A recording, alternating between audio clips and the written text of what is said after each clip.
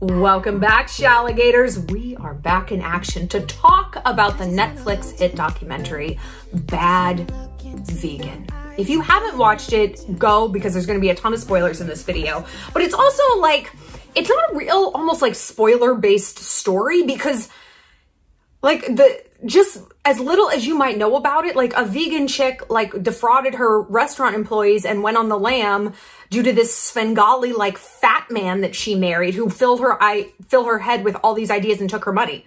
There you go. I mean, there's really no monster under the bed aside from that. The monster doesn't need to be under the bed. It's out in the open. It's sitting there like a fat piece of shit, which is what her husband was.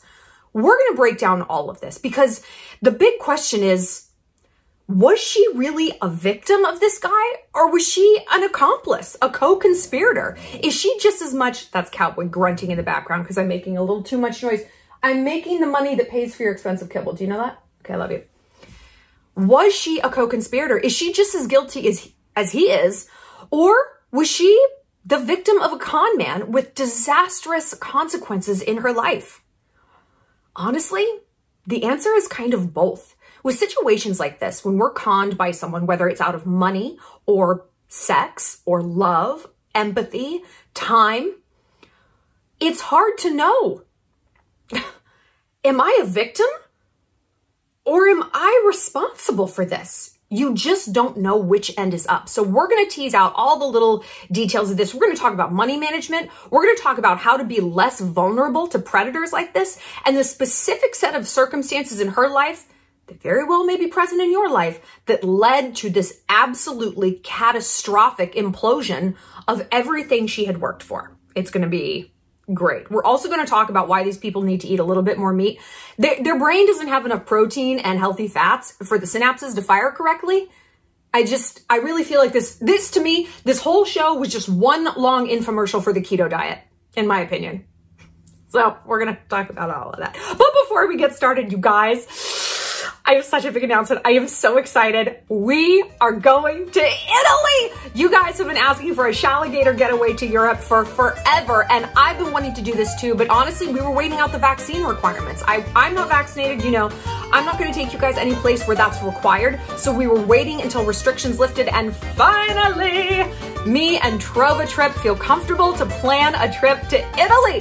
This October 23rd through 30th, we are going to Rome, Florence, Tuscany, Siena. It's going to be a 9-day journey full of things like wine tasting, pasta making class, olive oil and cheese tasting. You're going to learn about that. Hikes through Tuscany, seeing all the sights in Rome, an arts walking tour in Florence, a gastro food tour in Rome. It's going to be so incredible. You can come if you're from any country in the world. This is for international Shalligators. You don't have to be an American. No vaccine. You also don't need to be a chick.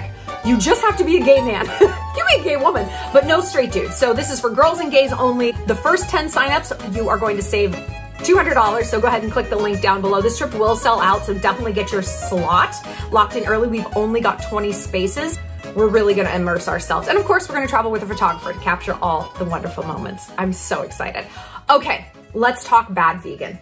Oh, also, I don't know if it tugged at your heartstrings the way it tugged at mine. Anthony, not Fat Anthony, but Anthony, the homeless guy who was friends with Sarma and Leon, he just seemed so sweet and so protective. And I actually found him on Instagram while I was watching the show and DM'd him. And I'm like, hey, do you have a GoFundMe set up for yourself? He's like, no, He does have a Cash App. I'm going to look into setting up a GoFundMe for him. His Cash App is right down there, and the $ is part of the Cash App username. So if you want to like send him a few bucks, tell him thank you. He still is homeless. He still lives on Park Avenue. He has a car that I think he can live in part of the time, but he's always sort of in danger of that getting taken away. And homelessness is something that really affects me, and it really just tugs at my heart. So yeah, if you feel like doing that, feel free. So the TLDR is this chick, Sarma Meningitis, whatever her name is. She was this like vegan it girl.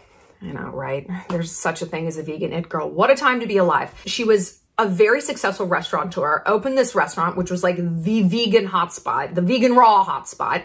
She was on the cover of magazines. There were all these celebrities that went there. And then she got ensnared with this absolute bag of hot garbage, this fat piece of shit who conned her, according to her, he conned her. We're going to get back to that. took millions and millions of dollars from her, which she willingly gave to him, like married her, and destroyed her business from the inside out to the point that her employees weren't getting paid. They go on the run, and they both ended up in prison. Not for a long time. She did like 4 months. He did a year. It was a horse shit, you know? And I think a good lesson to take away is like, we see con artists and we always think like, well, someday, like the cops are gonna catch them. And do what? Lock them up for 4 months? Could you do 4 months in Rikers for $2 million? I could. Who cares? Who cares? This is the thing with con artists. And this is why I like to talk about them, because publicity kills a con artist. Now, obviously, they have publicity. I'm not really doing anything novel here. But we have an obligation to ourselves and the rest of society to stand up and say, hey, this person is a fraudster. This person is defrauding people. And we don't, because we're taught that it's humiliating and embarrassing. And you watch this show and you're like, this chick should be humiliated and embarrassing. It is both of those things. What on earth was she thinking? Dude. I mean, okay, I can tell you what she was thinking. All right. First, I want to point out a few red flags. So they met on Twitter because he was tweeting Alec Baldwin like a weird stalker fanboy. She's like, yeah, they were friends. No, he was tweeting and stalking Alec Baldwin. It's not, okay. But his Twitter handle was, you know you want it.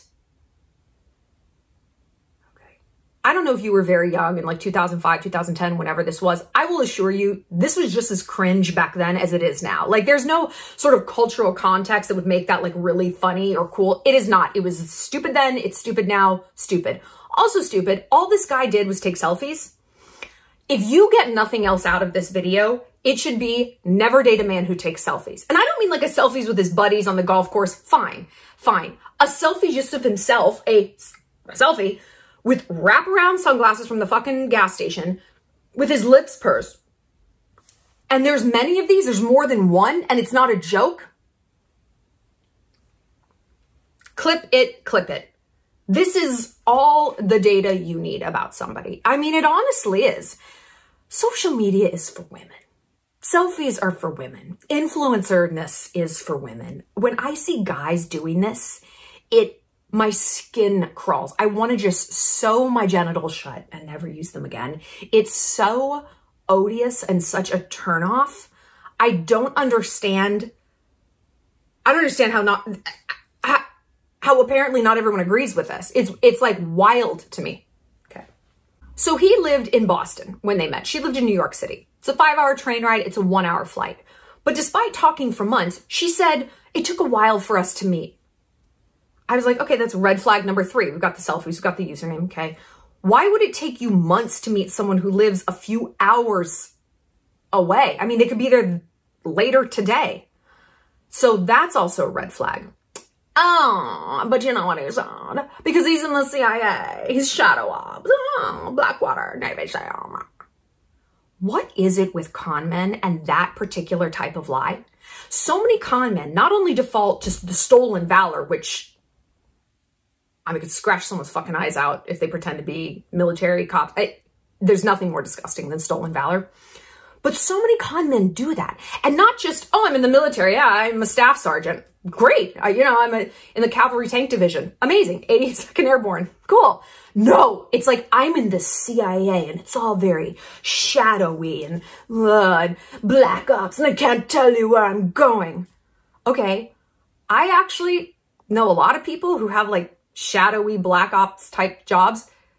It's the last thing they bring up. They don't talk about it to bartenders. It's not on their Twitter bio. They don't, I mean, if that is truly how they're moving, they're like, oh, I'm a travel nurse internationally.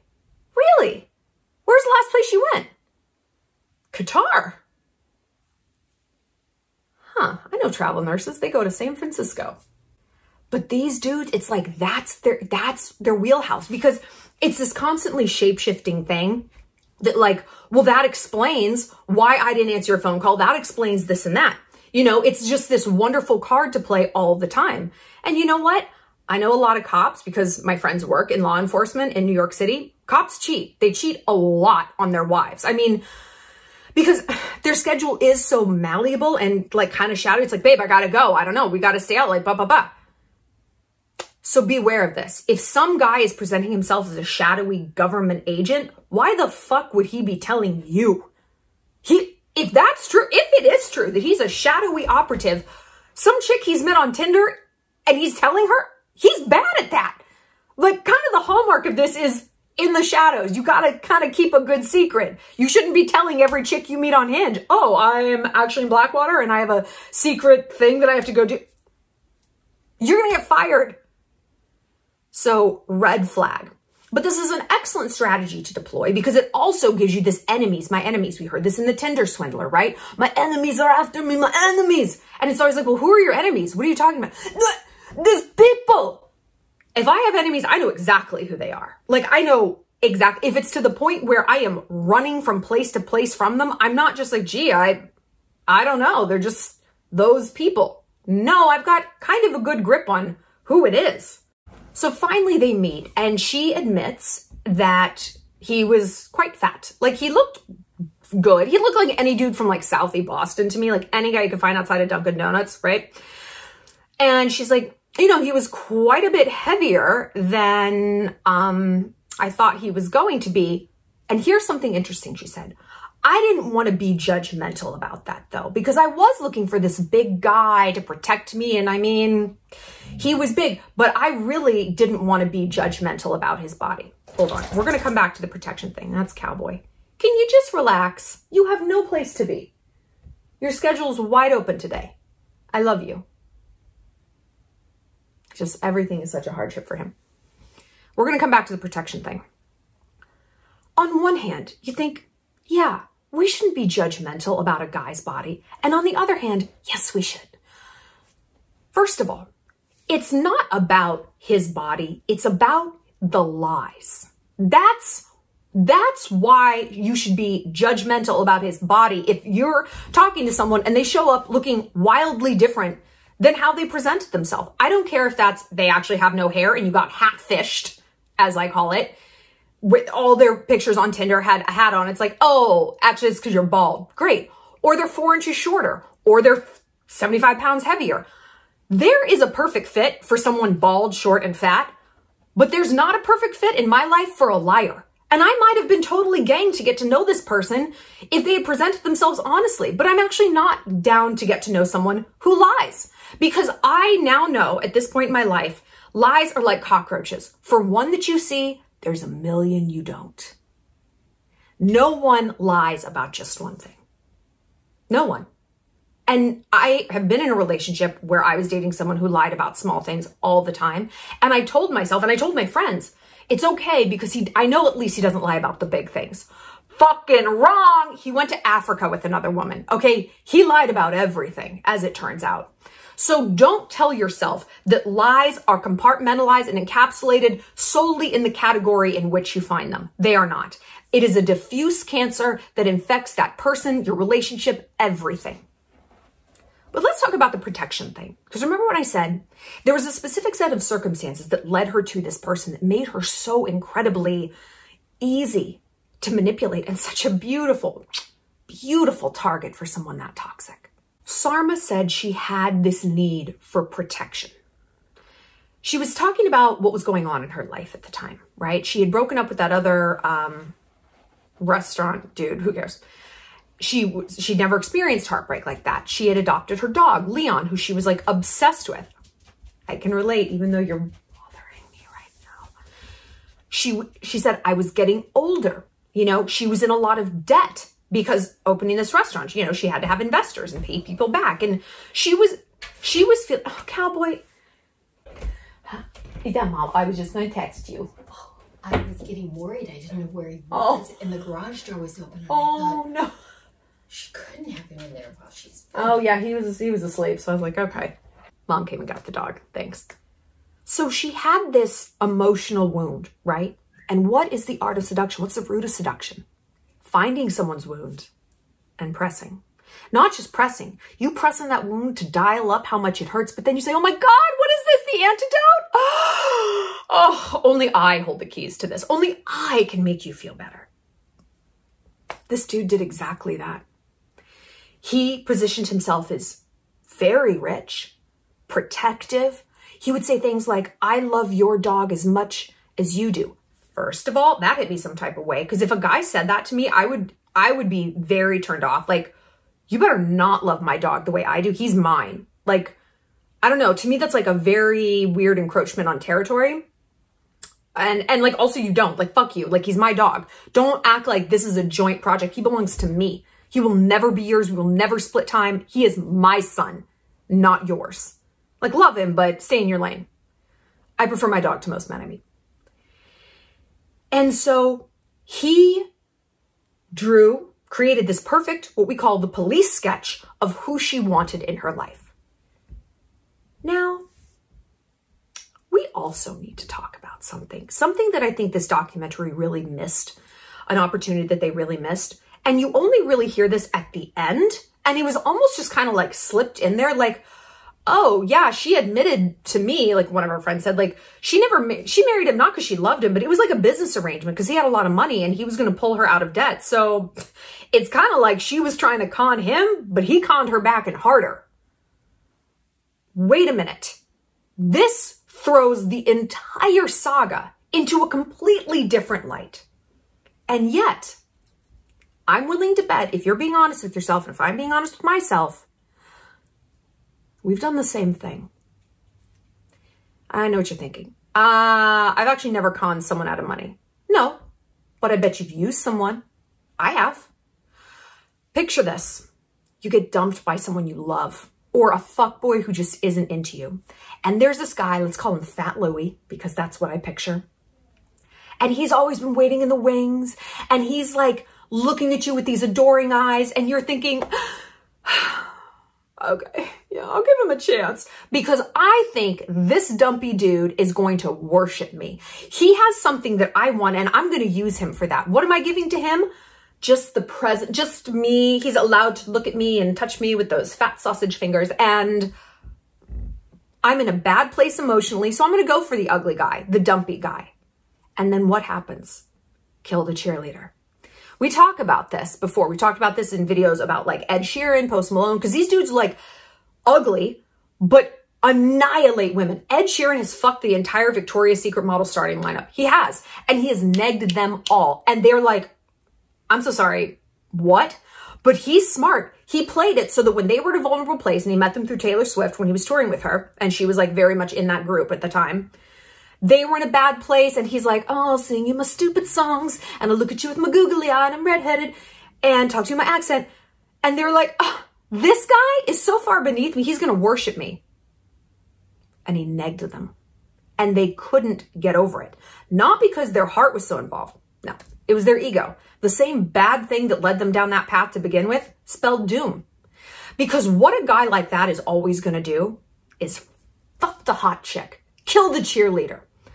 Guys who are unattractive, dorky, nerdy, whatever it might be, they have this tick to get revenge on the hot chick from high school as he sees her replicate throughout life, right? Whenever he encounters that hot chick, that cheerleader, even though the cheerleader's like, I like you, I want to be with you, he can't not neg her. He can't not. It's revenge for middle school. It's revenge for high school. That's what this was on a grand, expensive, criminal, catastrophic scale. It was kill the cheerleader. Only this dude, Shane/Anthony, of course his name was Anthony. He's just a fat fuck, right? And yeah, I'm going to keep going in on his body because like I said, guys, actually maybe I didn't say this, but I'm going to say it now. Guys need to look good. I'm sorry.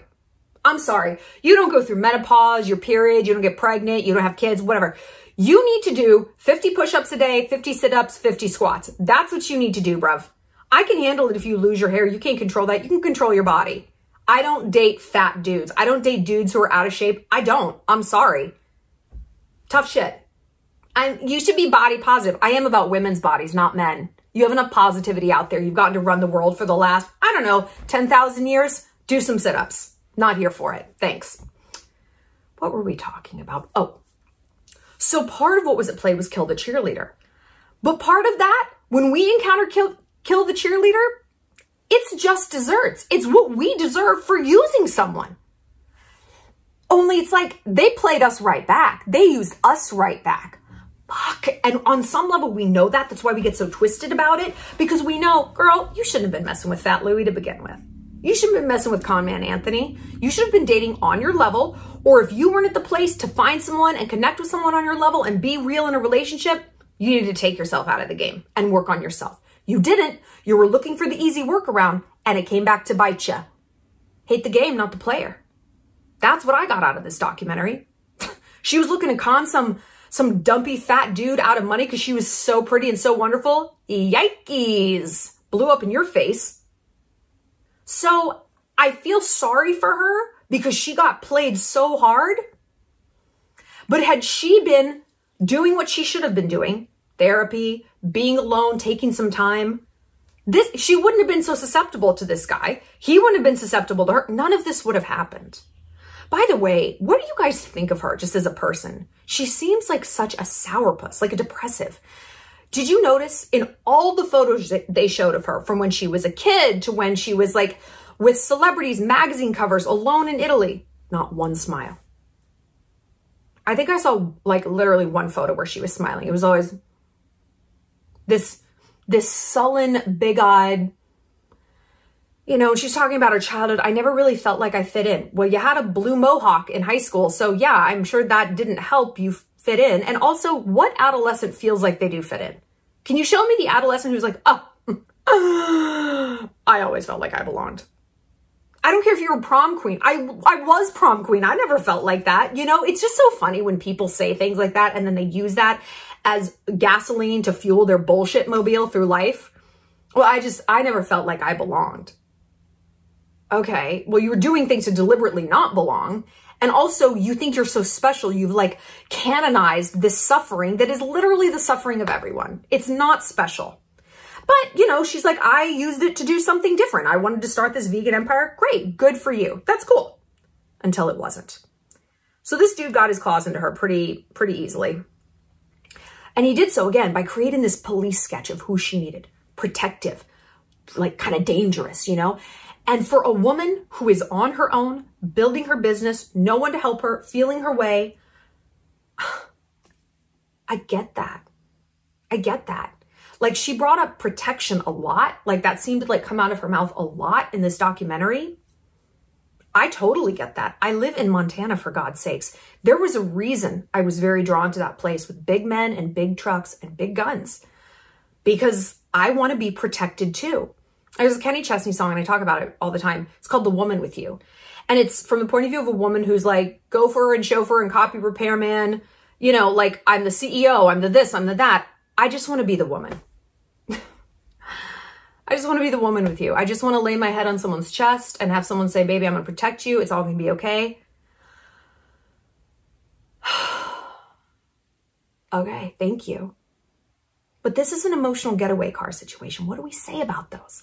When you're in a situation where you need a getaway car, you committed a crime, you're doing something, there's danger. Are you particular about what make and model that car is? No. You're drowning in the ocean, someone throws you a life raft. This doesn't match my suit. Can you get a new one? No. Someone just save me. And when we're desperate, we do desperate things. And maybe something like that for her translated to, I'm going to con this man. He's going to worship me. He's going to pay my debts. He says he's going to protect me. What a fucking rube. I got him. No, baby girl, he got you back. Again, this is a cautionary tale on why we cannot date like that. We can't be users. We can't take advantage of people. And you know I love to manipulate others. I do. I don't date guys who are poor. I don't date guys who are fat or poor. Sorry. That's a great fit for someone out there. It's not a good fit for me. And it's not because I need someone to pay my bills. I don't. I want someone who has the ability. Not because I'm ever going to need them to, but because that shows me they're operating at the same level I am. Okay, good. You got the same amount in the bank that I do. More? Great, you should. You're a white man in America. You should be making more money than me. There's nothing in your way. There's nothing holding you back. No glass ceiling. No low expectations. Nothing. You fuck with me, you better be rich. Sorry, not sorry. Have the dumpies and the uglies and the poors and the fatties for somebody else. Not for us here on this channel. Sarma didn't think that way, though. I mean, she did. But it wasn't, oh, are you on my level? It's what can you save me from? What can you do for me? And it backfired in a big way. And it's interesting how something like this backfires, because like Tinder swindler, you know, we see these women and they were so bamboozled by the private jets and I felt like a princess. I felt like a princess, whatever their Norwegian accent was. I felt like a princess. Was it like that? I don't know. Jürgen. I don't know. Sorry. Shallon, you're racist. Okay. They were bamboozled and taken in by this idea that he's going to save me. He's going to save me, right? And just like Sarma meningitis, it was reversed. It was an Uno reverse card. Suddenly, these women were taking care of these guys. Suddenly, the card that these dudes were playing in the beginning, I'm going to protect you. I'm going to take care of you. I'm shadowy. You know, I'm dangerous. I know all these dangerous people. It spun on its head and I need you to take care of me because I'm in the shadows and I'm in danger and I know all these shadowy people. Well played, my guys. Well played. I mean, I was trying to think about how a woman would have that kind of reversal. Like when you think what bamboozles a man, like a sex, you know, like that's the easiest one. Like the Megan Fox. It's like, I'm so sexy. I'm so sexy. How would she reverse it? I don't know. So that I don't know. Like, is it withholding sex? I don't think so. I don't think that there's a direct, a one-to-one with women on this. Maybe there is. Tell me in the comments if you can think of one. I feel like there might be, and my brain's just like not pulling it. But it was fascinating to me how these dudes weaponized exactly what these women were hoping to get from these men against them. Again, that's a great lesson there. I remember in ROTC them teaching us never carry a weapon that can be turned against you. If you aren't 100% certain that you have control of that knife and no one's going to get it from you, don't carry a knife. Same with like pepper spray. If you don't have a good grip, boop, it's out and then it's in your eyes. Okay? That's why I prefer guns. Like if you're advancing at me, I've got a pretty good lead time to shoot you and kill you before you're going to get that gun away. Knife, you got to get... Anyway, it's the same thing emotionally. This weapon, this thing can be worked against you. So if you aren't 100% certain that there's no possible way this dude could turn the tables, don't employ that. Don't go down that route. And you probably think, well, I wouldn't. Like, I know how to con a guy. If you're in the position where you're trying to con a man for money or get taken care of, you're in a position of weakness. You're not dating from a place of strength. And baby girl, I've got news for you. You are the easiest to manipulate. They can see you coming a mile away. So you think you've got this whole plan to wheedle him out of money? You get caught up with a con man, a splendid daddy, not a sugar daddy, a splendid daddy. You're not getting a Chanel bag. You're getting Brighton. Yeah, exactly. So be very, very aware of entering this kind of dynamic. The other thing that stood out to me in this, and it's so funny, I called this Will. You know, like the guy who was like, the Irish guy who was reading like, oh, and this is what I was texting her back. I called it because I'm like, I bet Will, I would assume Will is him. And turns out it was. Like Will didn't actually exist. I'm sorry if I spoiled that for you, but I told you there were going to be spoilers. So this is something, and we talked about this in the follow-up to the Trend 45 video that I did about how to spot a con man. As you know, my fan trips are no longer with Trend, they're with Trova Trip, and they're a great corporate company, completely squared away, tons of legal documents that we all sign. That's what you want. Accountability. You want that. Anyway, we talked about something called cooling the target, and shout out to my friend Lizzie for telling me about this. Cooling the target means there's someone working with your con man, either on purpose or most effectively not on purpose. I'll tell you that in a sec. To cool you down, the target, cool you down when you're getting a little too close to the truth, a little too fed up, a little too where the fuck is my money, a little too fed up. They're going to come in and be like, hey, he's on the shadowy mission to restore freedom and in these places and overthrowing a dictatorship. There's someone who's going to come in and feed you the lies that you need to hear in order to stay on the hook. Now, what do I mean maybe unintentionally? Well, I talked about this in a video. The person who cooled the target when I was entangled with my last fuckboy was his sister. She was like, Shallon, Tom loves you. He's obsessed with you. He's just in a bad place and he's dealing with this and da, da, da, da. She wasn't doing this because he told her to. She genuinely believed that. And that's why she sold it so well, because it wasn't a lie. Like, she believed this. And I, of course, wanted to believe this. I didn't want to believe that all this time and emotion I had sunk into this hot sack of emotional garbage was fruitless. It was the sunk cost bias, which is like, we're going to throw more money after something to try to recoup our investment rather than just cutting our losses. And it's very foolish to do that. And we have all done that emotionally, financially, sexually. Well, I just have to keep fucking him so he knows how good I am in bed. Because if I don't remind him with nightly blowjobs, how's he ever going to love me? Imagine those blowjobs were checks. Would you write a $100 check to that dude every time you sucked his dick? If the answer is yes, we better talk, okay? But yeah, she was cooling the target and keeping me on the hook in a very organic way. So Anthony, Fat Anthony in this, used this Will person. It was like, oh, he works for the government. And I was watching with my mom. I'm like, does this bitch think that every like government, like military wife has their own personal concierge from within the government to just like talk them through things? Did it ever occur to her to like ask, like join a CIA wives Facebook group and be like, does any of this make sense to you guys? Like just a military wives Facebook group. Ever occur to her to call Langley? Does this person work for you? No. And she was given plenty of data that he was full of shit, like his mugshot with a completely different name. And she was explaining it away to her employees. Now, this is where I think it's very reasonable to say she was fully in on this. Like, she wasn't a victim. She was a co-conspirator. She was a perpetrator. Perhaps she started out as a victim. Maybe she started out as someone trying to con him, and it was like, hey, if you can't beat him, join him. By the way, okay, you know that guy Nazim, I think his name was? He's like this Russian, like, I believe that dude was Black Ops. He sits down and he's like, I'm from Russia. I was a bartender. I got involved with Anthony. I think he was a prostitute, like a male prostitute. And Anthony was like, bro, stop fucking with these society wives getting $150 here, $300 there. You need one big fish. And I'm going to show you how to do it. Sit back, watch how I wheedle this Sarma chick, my wife. You just got to find one rich bitch who's a little weak, marry her, bleed her dry. That's how you got to do it. Look at you, bro. You're hot. I'm dumpy. I did it. You can do it. I bet you that's what was going on. I bet you. Oh, no, we were friends. I was investing. Horseshit.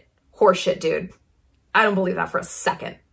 So eventually these two go on the run after her employees stage multiple walkouts because they're not getting paid. And again, like the rhetoric she was employing on her employees about why they weren't getting paid was the same rhetoric her husband, Fat Anthony, was giving her about why she wasn't getting her money back. And we could say, well, hurt people, or, well, he was coaching her what to say. Or, if you're a bit less optimistic, you could say, no, they're just cut from the same cloth. She's a con artist too. He just conned her bigger and better and harder. That's capitalism, baby. Welcome to America.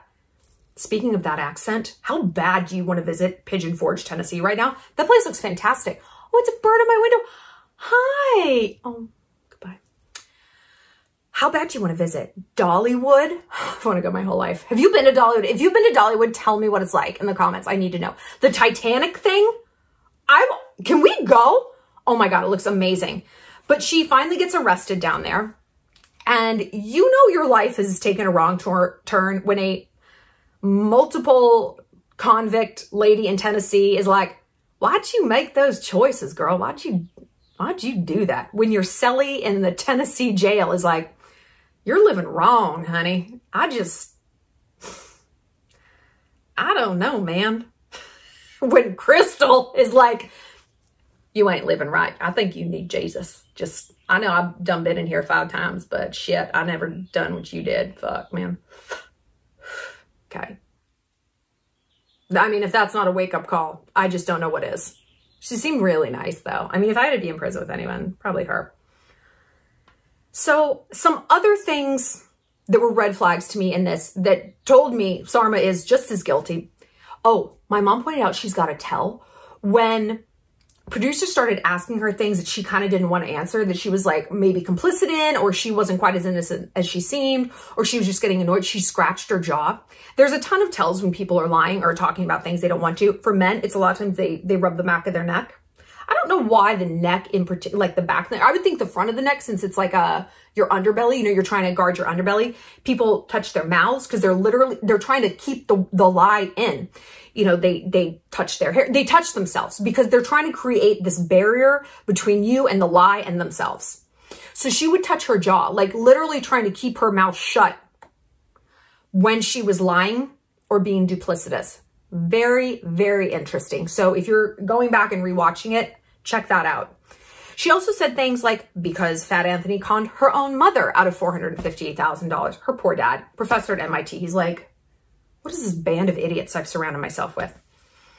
You know, Sarma was like, my mother's so poor now and I feel like it's my fault. It is your fault. You feel like it? I feel like it. I feel like it's my fault. Cowboy doesn't know how to speak English. It is 100% your fault your mom is broke. 100%. So again, it's that I'm sort of taking responsibility. Sort of. But not really. And she would couch things in like he was going to make my dog immortal. I get that you love your dog. Part of dog ownership is knowing you're going to outlive them. And it's awful. It is unfair and unbearable, and that is just the way that it is. That's just the way that it is. Part of being born and being a human, you're going to outlive your parents, and it's also awful. Immortal? I don't know. I almost think her and Anthony came up with this like celestial gobbledygook that they did together as like a story to explain why they're just fucking grifters. Do you know what I mean? Like, hey, we're going to tell everyone that I told you were going to ascend this spaceship where dogs live forever, blah, blah, blah. Whatever the fuck it was, because he talked endlessly and said almost nothing. There's like not a single noun or verb in anything that he says. It's bananas. But it's going to be so fantastical and so bizarre. Everyone will think, Sarma, everyone will just think you're stupid. They'll think you're stupid, but they won't think you're a criminal.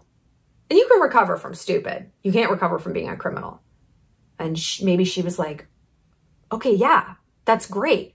We're going to act like I just got taken into a cult because everyone feels sorry for someone in a cult. Look at Scientologists. Oh, that's too bad. I don't know, man. Because at the very end of this documentary, the thing that clinched it all for me, that Sarma knew Sarma is not really a victim here. Their very last phone call recorded in 2019, their very last call. Jovial, jokey. You're going to have to shapeshift from a meat suit to a unicorn. Are you going to do that?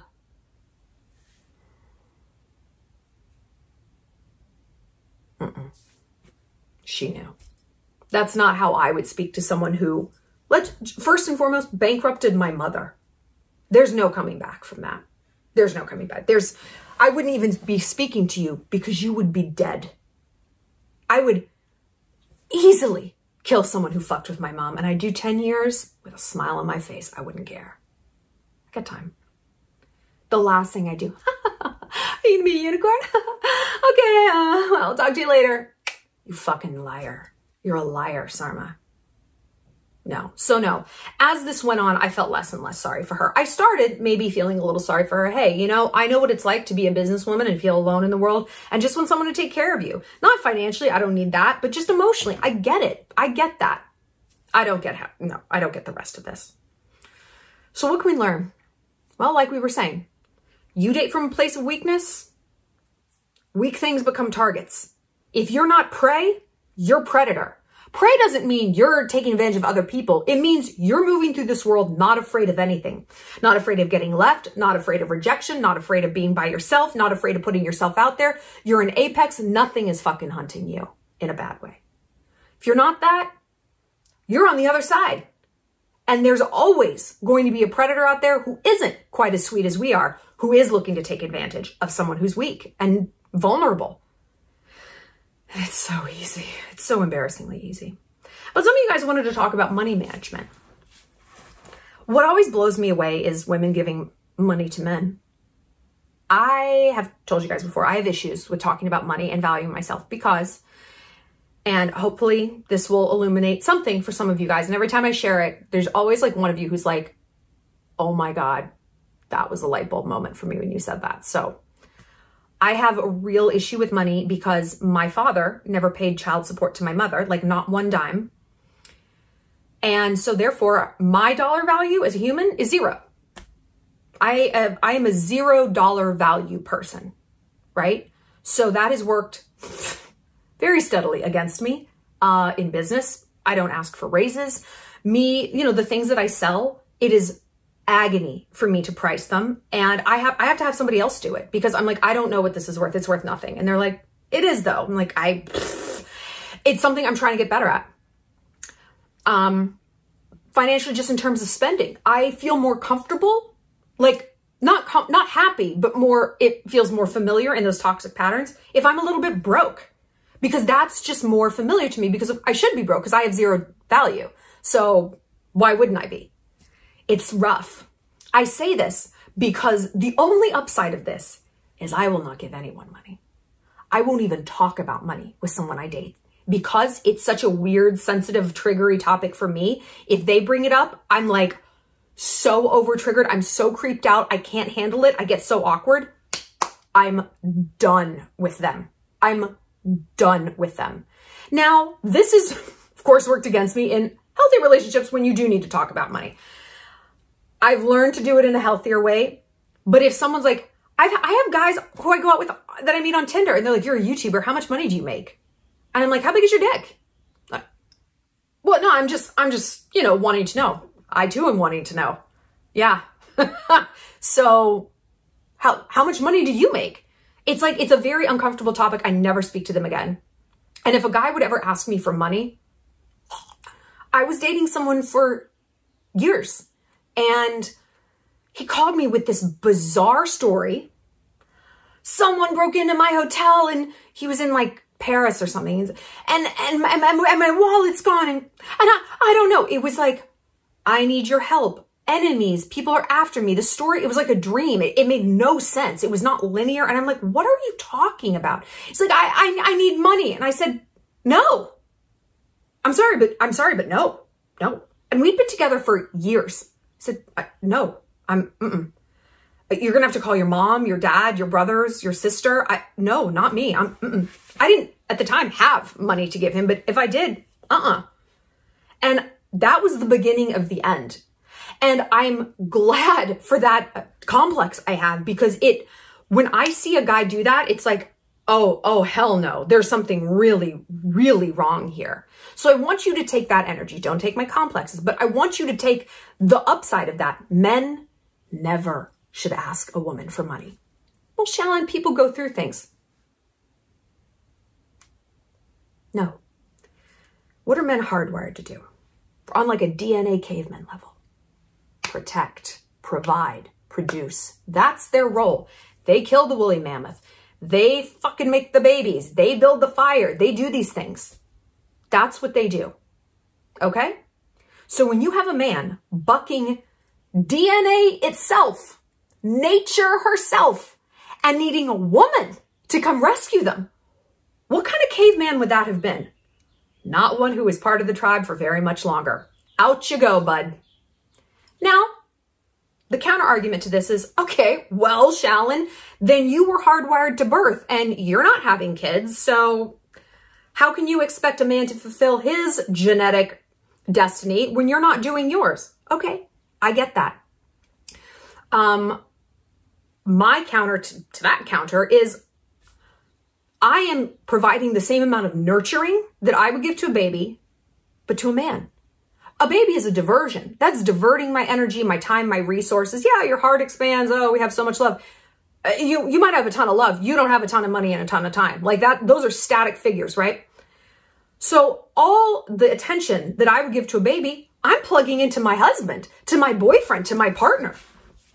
So I am fulfilling my destiny without having to birth anything out. I am just as nurturing and just as loving, but for this dude right here. So yeah, I expect him to fulfill his destiny because I'm fulfilling mine to his direct benefit.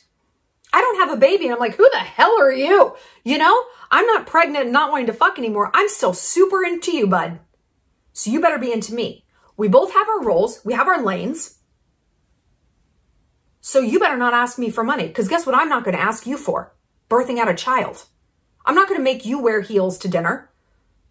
I'm not going to fuck you in the ass. Like, what are you taking off my plate now that I'm daddy? Since I'm providing and I'm bailing you out, what exactly is your benefit here? And of course, we don't want to be users and have that sort of usury relationship with relationships. But we also got to keep it 100 and be like, if you're not making my life better, you're making it worse. There is no actual neutrality. Nothing is neutral. There is no net zero ever when it comes to friendships, possessions. If I don't use something, then it's actually a net loss. It's taking up room in my life. It's junk. It's clutter. Food, there's nothing you can eat that has no effect on your body. What would that be? Even water, that's a benefit. So relationships, clearly something as complicated and dynamic and two-party system as a relationship, obviously is going to have a benefit or a detraction. And when the pendulum swings, and for me, money is how that happens in some circumstances, bye. I thank God for my complexes because it makes me so creeped out. Never give a man money. He should not want that from you, ever. And while I like a man who can provide, and I want a man who knows that, I would rather sleep on a park bench than ask a guy I know for money. Would never happen. Never, never, ever. I would take out a loan. I would ask my mom. I would sell my stuff. I would sleep in my car. I would never ask someone I was dating. Ever. I don't lead with weakness, and that's weak. I don't have a panic attack and call someone I'm talking to. I don't do that. I solve my own problems. It doesn't mean I'm an island of a human and I don't need other people and I don't need love. It means that first and foremost, I fix things. My go-to when a problem arises, whether it's financial, emotional, is not who is going to fix this for me. It's how am I going to fix this for myself? Therefore, I'm a little bit more con artist proof. I'm a little bit more fuckboy proof. I'm a little bit more broken-hearted proof. And I'm happy. I'm happy being single. I want a boyfriend. Yeah, of course. I don't need one. I want a man who could pay my bills. I don't need him to. I don't really want him to. But I want him to be doing well enough that that would even be possible. Great. That's a good metric for me. So don't date guys who take selfies. Don't date anyone who asks you for money. Ever. Don't have friends who ask you for money. I mean, I get maybe there's catastrophes here or there, but if that is something they feel comfortable doing, that's the red flag. They should be ashamed. They should be appropriately ashamed because again, like they need to figure their own problems out. If they come to you hat in hand, hey, I really need your help. Okay. I understand that this is hard for you and I appreciate that this is hard for you. That tells me you see the value in being independent. You see the value in my money and my work ethic. And I believe you're going to pay me back. And I believe you're asking because you genuinely need it, not because this is like fun. The way this dude asked her for money, it was expectation, it was demand, it was entitlement. No.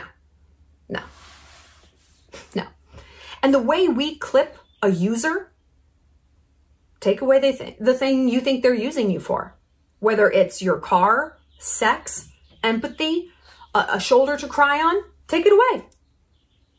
How do they react? Are you the bad guy? What do we say? The people who hate your boundaries are the ones who benefited from you having none at all. And that doesn't change just because you refuse to see it. The writing is on, that writing is on the wall. It's always been there. Are you refusing to read it? To your own peril, my darling. To your own doom. Learn from Sarma. The writing was on the wall. She didn't read it. And instead of becoming a victim, maybe there was a time where she was a victim, that victimhood very quickly slides into being a criminal yourself. I don't even mean that just literally. She is a literal criminal. But when we're dating someone who's cheating on us and we won't see it, Are you really the victim? Yeah, he's cheating, but you're sticking around. You're making excuses for him. He's not even making them for himself. And when things finally do implode and it's over, yeah, you're going to be mad at him. You're going to be a lot more mad at yourself. I know, because I've been there and it's awful. There's nothing like being mad at yourself. That's when you really can't move on. That's when you get stuck and twisted. Not when you're mad at someone else, but when you say to yourself, when you have to look at yourself in the mirror and say, no, the writing was on the wall. I chose not to read it. That wasn't anyone else's fault. In fact, other people were reading it and reading it back to me. And I didn't want to hear it. I was vilifying them. They were the problem. Turns out I was the problem. Isn't that what we're all afraid of? That we're the common denominator in all our bad outcomes and we're actually the problem? That's a nightmare. So avoid that. Read the writing. Be okay to walk away. Practice saying no. Not just when someone asks you for $1.7 million, but when someone asks you to do something you just don't want to do. It doesn't have to be mean or because you don't trust them or because they're bad. You just might not be into going to the movies that night, driving up to Calabasas, whatever it might be. Practice those micro boundaries. And then when it comes time to have the big boundaries, no sweat, baby. I want to know what you guys have to say. Tell me everything. Like I said, join me in Italy. And we're still doing the trip to Mexico, of course. So if you want something a little beachy, feel free to come to that. The links are down below. And if you want to give Anthony a helping hand, a few bucks, that would probably be really sweet. You know, whatever you guys feel comfortable with. You know, we like to help everybody around here. We're going to see you next time, Shalligators. I am going to take a little bit of a break, like I said, because I'm going back to Montana. So I'm going to take maybe the next week off, unless, of course, something amazing happens. Then, you know, I got you. But I'll see you on the flip side. Bye, Shallon.